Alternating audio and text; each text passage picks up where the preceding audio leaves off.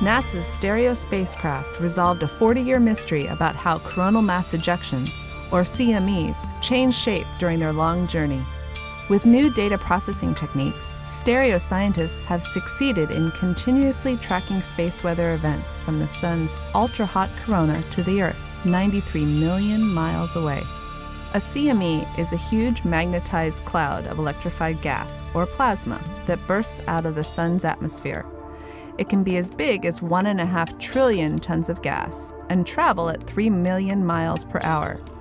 If a powerful CME hits the Earth's protective magnetosphere, it makes brilliant aurora and can disrupt satellites, radio communications, and even our electrical power grids.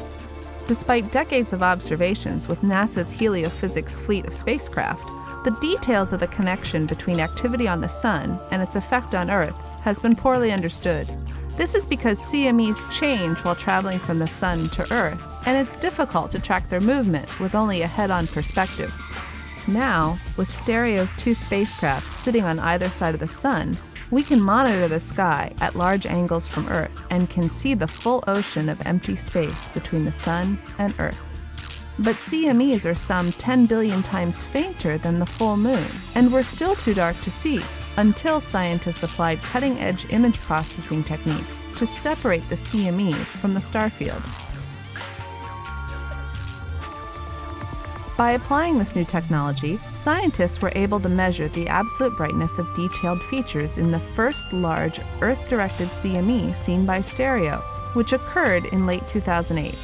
By the time the data were collected, Stereo A was nearly 45 degrees ahead of Earth in its orbit, affording a very clear view of the CME's path from the Sun to Earth.